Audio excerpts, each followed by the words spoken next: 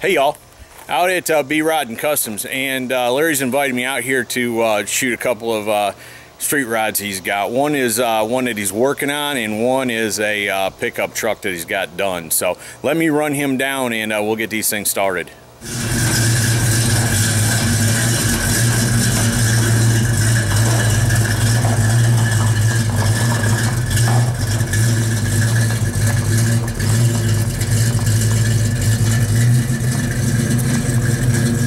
Larry, how are you, brother? Hey, Scotty, good to see you again, yeah, buddy. It's good to see you too. Yeah, Tell me a little bit about this hot rod you got. Oh man, got another cool car out of B-Rod. It's a 1941 Ford pickup truck. It runs a 350 Chevy and a 350 turbo automatic. Kind of basic old hot rod, but just one of the slickest bodies that you'll ever see on any pickup truck. How long ago did y'all build this one? We finished this about 3 years ago, and the guy took it home and never drove it. No kidding. And so I called him 2 weeks ago, and just to check on him and see how the car was, and he said, well, I haven't had time to take it anywhere. And so I asked permission, and he let me take it to a local car show, and it's still up here. Right. Well, thank goodness for that. It gives me a chance to look at it. Yeah. Where's the truck out? Is it out of Tennessee? It's out of Clinton, Tennessee. Okay. Yeah. Cool. Yeah. It's a really neat car. Let's take a look at it. What's the color on it? It's a custom mix by us. It's kind of a copperish red. That's one thing that we do here is we will give a customer a custom color. So this isn't one that you can go and buy off the shelf? No, sir. Although we do write a formula for it, so that if he scratches it, we can repair it. Get back to normal. Yes. But now that you say there's kind of a copper coat, yeah, I see it.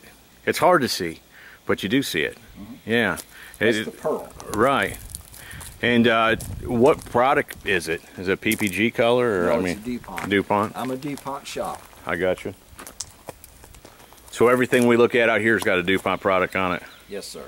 And it has nothing to do with the quality, DuPont quality versus PPG quality, but I feel like that you should concentrate on one brand, and you'll be better at doing the work, and you have a better rapport with the company. Right. No, most definitely. Yeah, make a contact, stick with it, get used to their product, how it works, and all that kind of stuff. Yes. Now, have you made any changes to this truck? Obviously, you have. Tell me some of the changes that have been made to it. Well, to start with, we threw away the chassis and put a brand new Pete and Jake chassis under it. It's fully independent front suspension. It does have a Posey slide rear spring on it.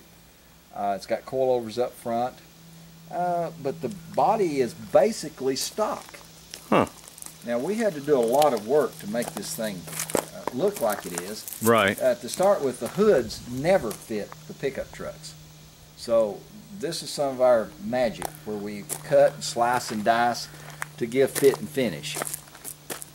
Now, are you talking just about the gap, or did they? Yeah. The gaps, the ability to open the hood without touching the truck, without scratching. Right.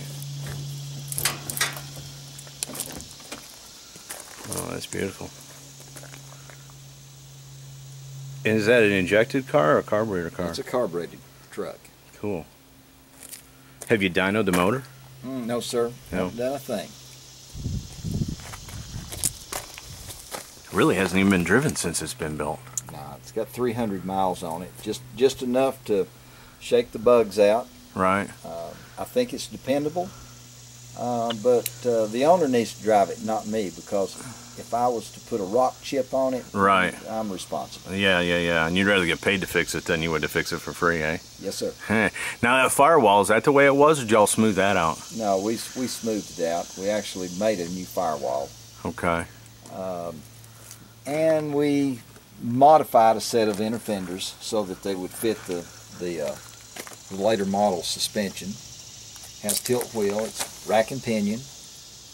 Now, there's some little cutouts on that firewall. Is there a purpose for those? Yes, sir. That's so that the distributor and the valve covers will fit. You have to set the engines back in these street rods to put a larger V8 in. Oh, okay. So we moved it back, Everything fits nice and clean. No, it's and very tight. clean. Yeah. Very clean. This is one of the cars that we build that I feel is dependable enough to drive. Right. Just like our Corvette, the gray Corvette Lydia. Right. They just got back from a trip. Well, it went to Bloomington, Illinois for the Corvette show, but he drove it to Alabama and hauled it and brought it back to Alabama and then drove it back to Knoxville. Man, I can't believe he gets out and drives that car like that. It's a beautiful car. That's what they're for. I understand that, but man, it's just such a beautiful car, you know. I like those wheels on it too. What kind of wheels are those? The Boyds? Those are Boyds. Yeah. And then it's been lowered? Yes, sir. Well, we did that with the new chassis. Okay. We ordered the chassis to get the ride height we want. And then is that one of them, when you say a chassis, is it kind of like the one y'all make? No, it's a full frame that has all suspension components bolted to it, as well as the brake pedal, the PowerMaster cylinder. But yet it's got the mounting points so that you bolt the cab and the bed in the original position. Okay. Now this is a Steve Holcomb interior. Okay.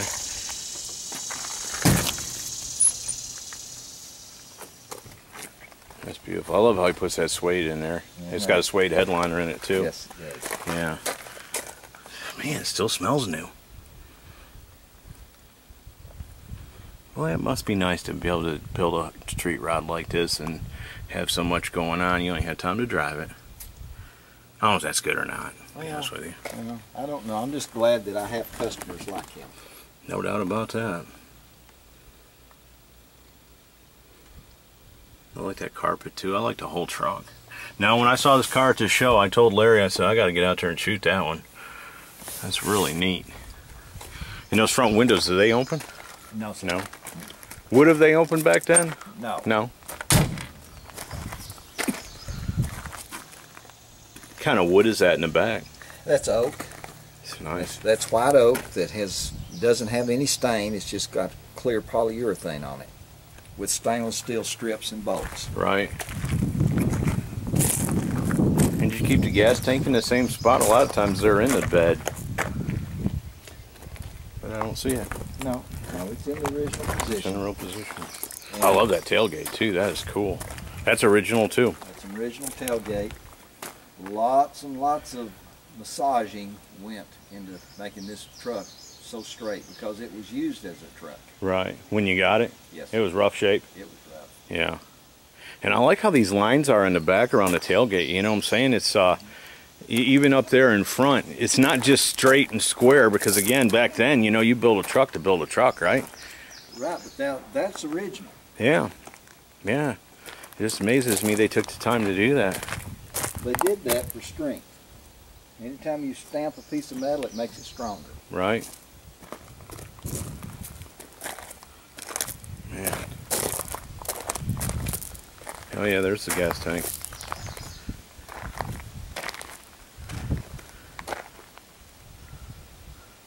No, Larry, I really like this one. I've come to expect top-notch work from y'all, but it still amazes me every time I see it. Now, like the old-timey gauges in it. I mean, it's got a little bit of billet work done there, but still, the gauges are kind of off white color and, you know, not too over the top. But man,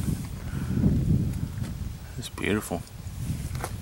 Let me stand back and get a walk around on this whole thing. Is it going to be at any shows out there? Not that I'm aware of. All right. Yeah, like I said, I've never even seen this one in Clinton Highway or anything. Did y'all custom make that front bumper? Yes, sir, we did. That's called a Nerf bar. Right. That's what they call them on four-wheelers, too. Huh.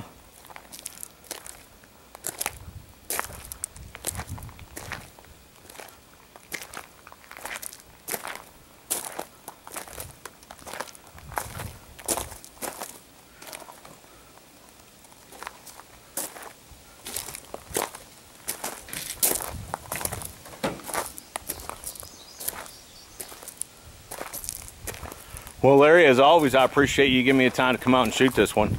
Well, Scotty, there's one thing I want to close out with to show you on this car that makes it so special. Okay. All right.